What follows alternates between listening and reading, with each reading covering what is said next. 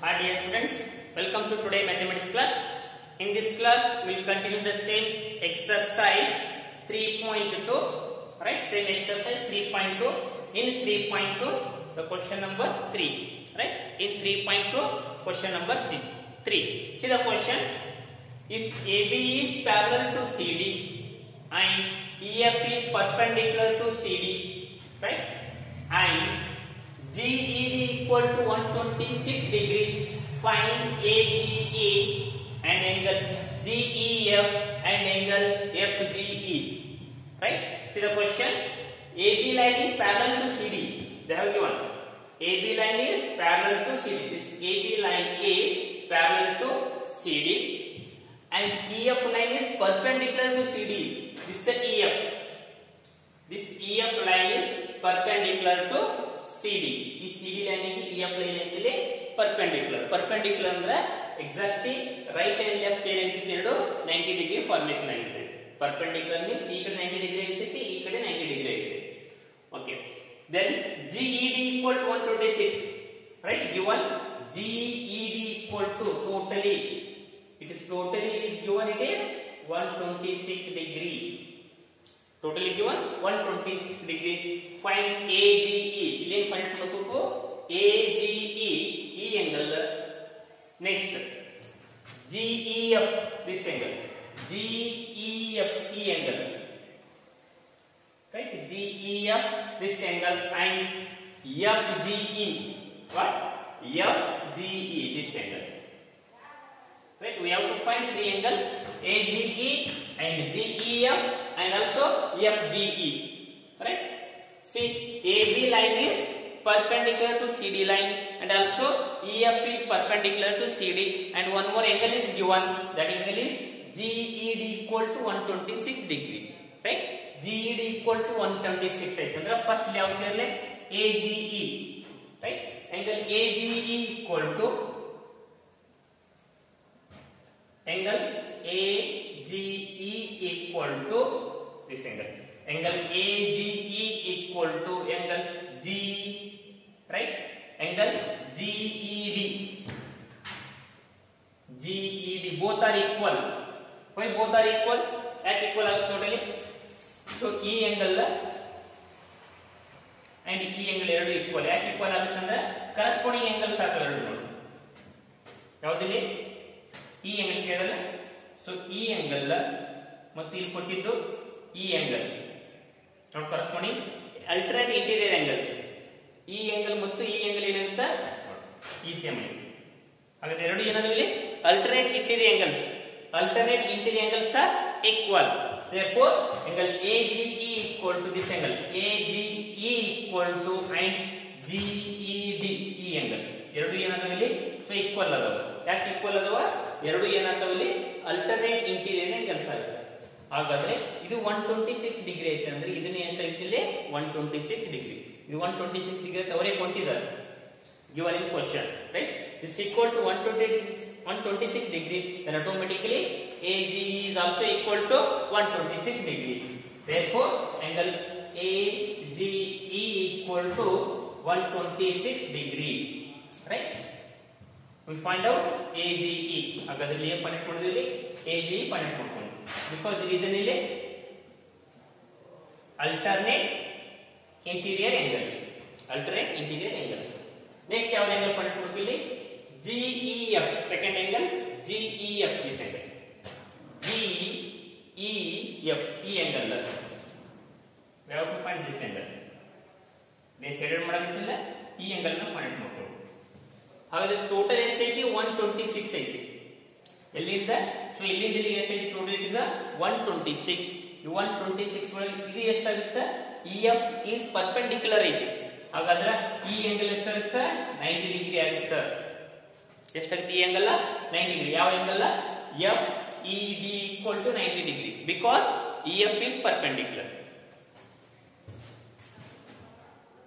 FED 90 degree ಯಾಕಾಗುತ್ತೆ ಅಂದ್ರೆ ಇದು ಏನೈತಿ ಈ ಲೈನ್ CD ಲೈನ್ ಪರ್ಪೆಂಡಿಕ್ಯುಲರ್ ಐತಿ ಅಂದ್ರೆ ಈ ಕಡೆ ಎಷ್ಟೈತಿ 90 ಡಿಗ್ರಿ ಫಾರ್ಮೇಷನ್ ಆಗಿರ್ತೈತಿ. ಆಗ ಟೋಟಲ್ ಇಲ್ಲಿಂದ ಇಲ್ಲಿಗೆ 126 ಐತಿ, ಇದು 90 ಐತಿ, ಇಲ್ಲಿಂದ ಇಲ್ಲಿಗೆ ಎಷ್ಟೈತಿ 90. ಹಾಗಾದ್ರೆ So 126 ಒಳಗ 90 ಮೈನಸ್ ಮಾಡಿದ್ರೆ ಈ ಆಂಗಲ್ ಸಿಗ್ತೈತಿ. ಅಂಡರ್ಸ್ಟ್ಯಾಂಡ್? ನೋಡಿ ಟೋಟಲ್ 126 ಐತಿ. ಸೊ ಇಲ್ಲಿ 90 ಐತಿ.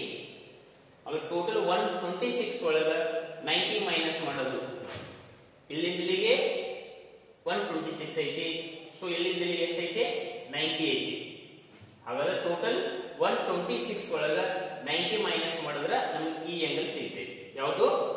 GEF. Therefore GEF equal to angle GEF equal to total angle GED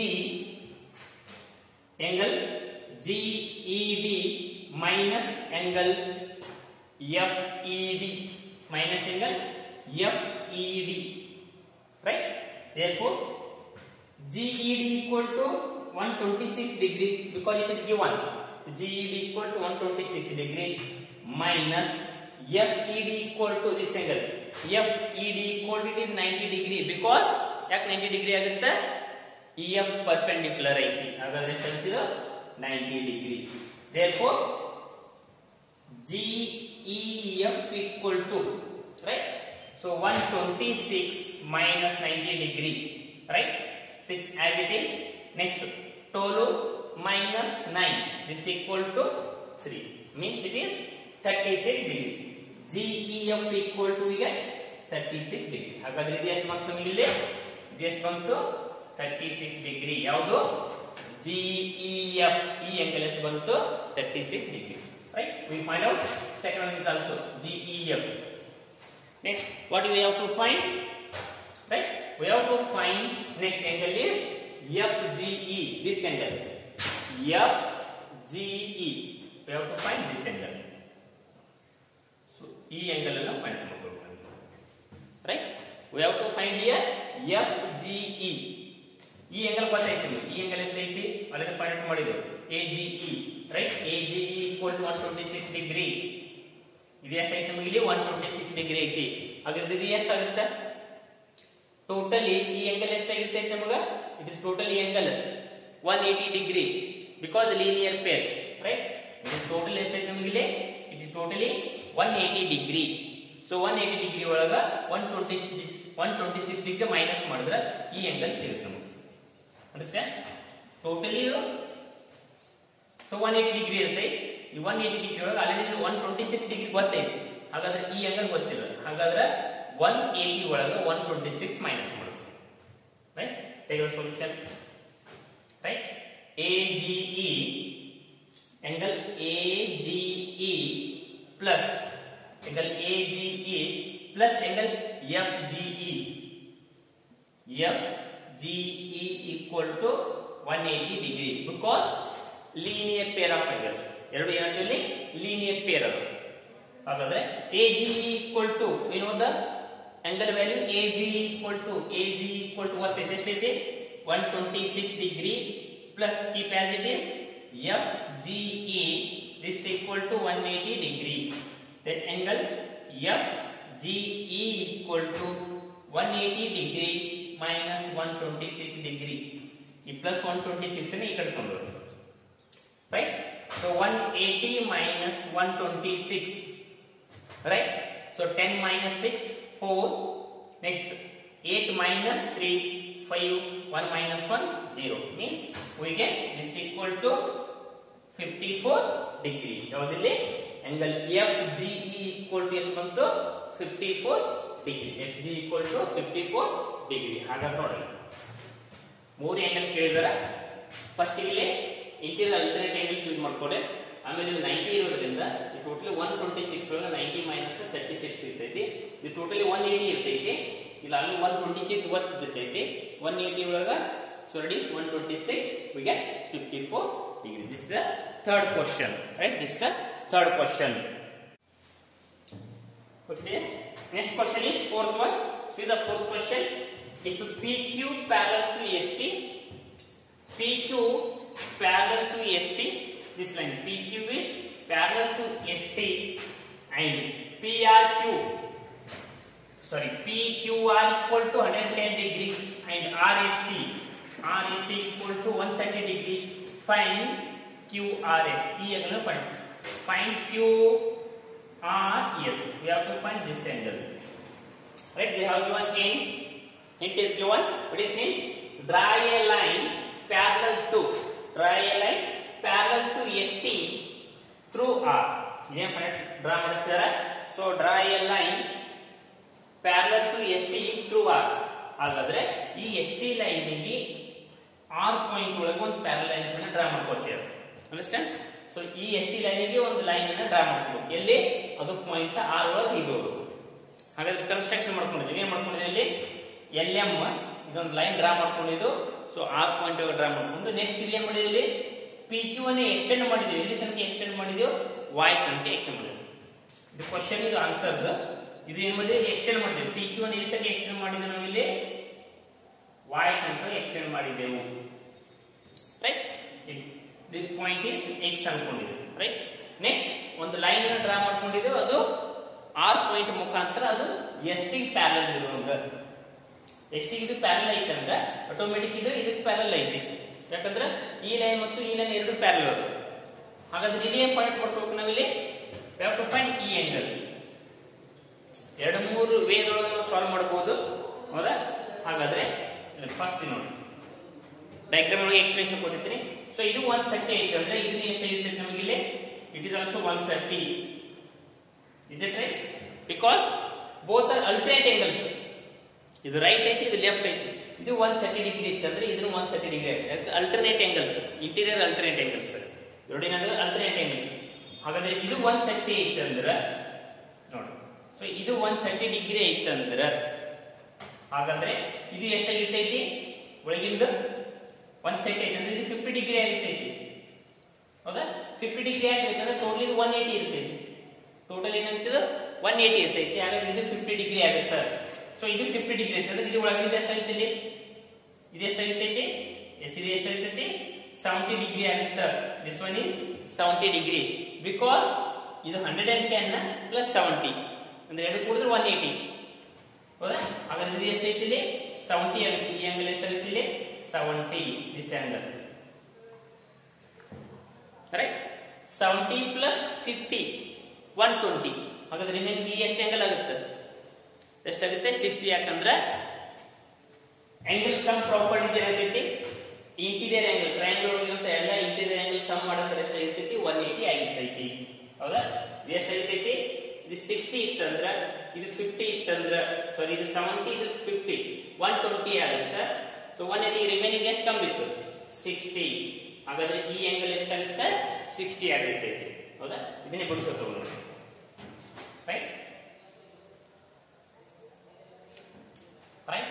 First one is angle given what? RST angle ಅಥವಾ EX ಅನ್ಕೊಳ್ಳಿ. XST or RST ಯಾವ್ದು ಬೇಕು ತಗೊಳ್ಳಿ. RST ಅಂತ ತಗೊಳ್ಳಿ ಅಥವಾ XST ಅಂತ ತಗೊಳ್ಳಿ. Right? angle XST equal to SXQ. ಹೌದು? SXQ. Both are equal to 130 degree because interior alternate angles. ಏನಾಗ್ತೈತಿ? Interior alternate angles. ಎರಡು ಏನಾಗ್ತೈತಿ? ಇದು 130 ಡಿಗ್ರಿ ಇತ್ತಂದ್ರೆ ಇದು ಏನಾಗ್ತೈತಿ? 130 ಡಿಗ್ರಿ. ಹಾಗಾದ್ರೆ SXQ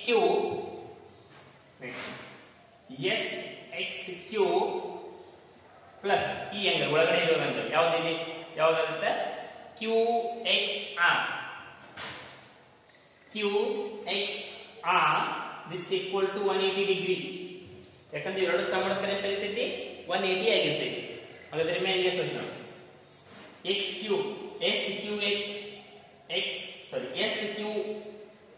SXQ equal to 130 degree. Substitute here 130 degree plus QXR keep as it is equal to 180 degree. Right? So QXR equal to 180 degree minus 130 degree. We get 50 degree. ಹಾಗಾದ್ರೆ ಇದು ಎಷ್ಟು ಆಯ್ತು ನಮಗೆ? 50 degree. ಇದು ಎಷ್ಟು ಬಂತಿಲ್ಲ? 50 degree. And next PQR angle PQR plus PQR plus RQX.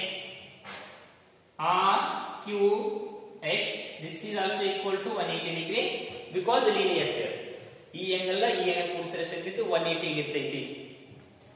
ಹೌದಾ? PQR equal to 110 degree plus RQX as it is, this equal to 180 degree. So RQX equal to 180 degree minus 110 degree. We get this equal to 70 degree. ಹಾಗಾದ್ರೆ ಈ angle ಎಷ್ಟು ಬಂತು ಇಲ್ಲಿ 70 degree. We have to find out here angle this one equal to 70 and equal to 60. ಹಾಗಾದ್ರೆ ಮೂರು angle sum ಎಷ್ಟಾಗುತ್ತೆ? QXR equal to, right? ಹಾಗಾದ್ರೆ next ನೋಡ್ರಿ. Rub this here.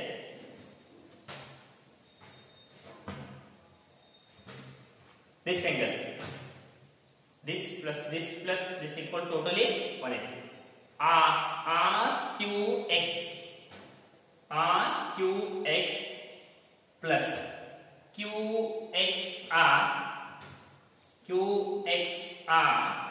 plus XRQ QRX ತಗೊಳ್ಳಿ ಅಥವಾ QRS ತಗೊಳ್ಳಿ. QRX equal to 180 degree, right? RQX equal to 70 degree plus QXR equal to 50 degree. Find out more, right? QXR equal to 50 degree and it is 70 degree plus keep as it is. QRX equal to 180 degree. QRX equal to 70 plus 50 120. ಈ 120 ಅನ್ನ RHS form ತಗೊಂಡ್ರಿ. 180 minus 120 ಎರಡು ಸಮ 120 ಆಗುತ್ತೆ. ಇದನ್ನ RHS form ಆಗೋದ್ರೆ ಎಷ್ಟಾಗುತ್ತೆ? minus 120. Therefore QRX equal to 60 degree or QRS is also equal to 60 degree. ಈ angle QRX ಅನ್ನಬಹುದು ಅಥವಾ QRS ಅಂತ ಕಾಲ್ ಮಾಡಬಹುದು. ಹಾಗಾದ್ರೆ ಎಷ್ಟು ಬಂತು? this equal to 60 degree. So compulsory ಎರಡು ಕ್ವೆಶ್ಚನ್ಸ್ ನ ಪ್ರಾಕ್ಟೀಸ್ ಮಾಡಿ. ಇನ್ನೊಂದು ರೀತಿಯಿಂದ ಬಿಡಿಸಬಹುದು ಈ ಕ್ವೆಶ್ಚನ್ಸ್ ಅನ್ನ, ಎರಡು ಮೂರು ವೇ ಒಳಗೆ ಬಿಡಿಸಬಹುದು, ರೈಟ್? ನಾವು ಇಲ್ಲಿ ನೆಕ್ಸ್ಟ್ ಈ ಆಂಗಲ್ ಯೂಸ್ ಮಾಡ್ಕೊಂಡು ಸಾಲ್ವ್ ಮಾಡಬಹುದು. ಇದು 110 ಇತ್ತಂದ್ರೆ ಈ ಕಡೆ ಎಷ್ಟೈತೆ ಟೋಟಲ್? ಇದು 110 ಆಗಿರ್ತೈತಿ. ಯಾಕಂದ್ರೆ alternate angle C property use ಮಾಡ್ಕೊಂಡು ಬಿಡಿಸಬಹುದು.